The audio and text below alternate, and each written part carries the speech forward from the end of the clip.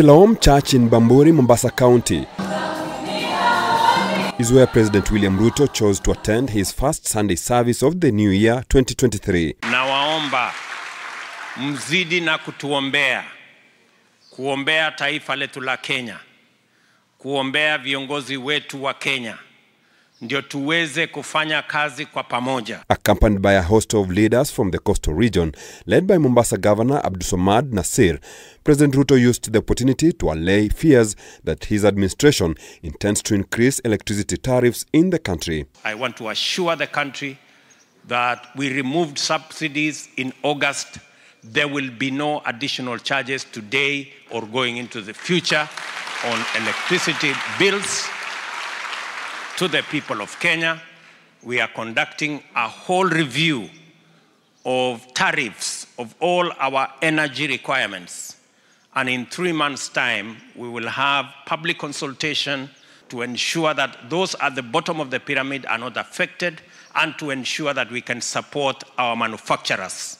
The first promise that we made is it will no longer be an unwritten law that churches, mosques, and any other place of worship, land rates should not be paid.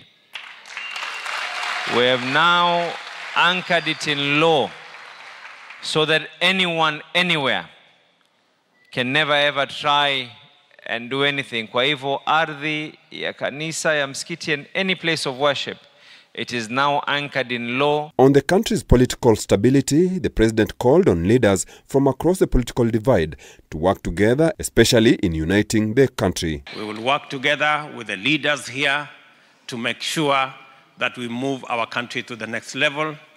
And we are trusting God that all the plans we've laid out, mipango ya ujenzi wa barabara, mipango ya maji, mipango ya ajira, mambo ya Dongo Kundu hapa na special economic zone, tupange ajira ya sehemu hii, mambo ya kuongezea dhamana mimea yetu ama mazao yetu, value addition, agro processing, manufacturing. Haya mipango yote yale tumeyapanga, Mungu atujalie yaweze kunawiri na yaweze kutekelezeka, ndio tuweze kupeleka taifa letu mbele, iwe ni taifa ambayo hakuna hata mmoja wetu ataachwa nyuma. Earlier on, during the New Year crossover, the president led Kenyans in ushering in the New Year at State House Mombasa in a colorful ceremony that was attended by First Lady Rachel Ruto. Mimi nataka niwaambie ninyi mlio hapa na wale wote wa Kenya walio sehemu mbalimbali za taifa letu la Kenya, Happy New Year.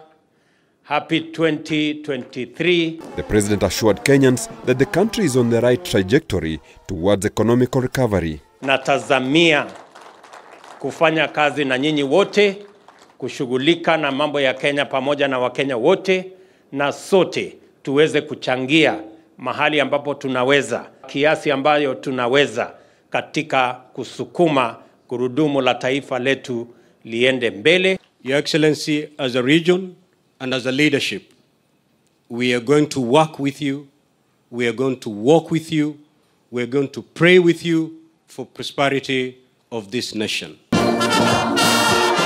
Philip Murutu, K24, Nairobi.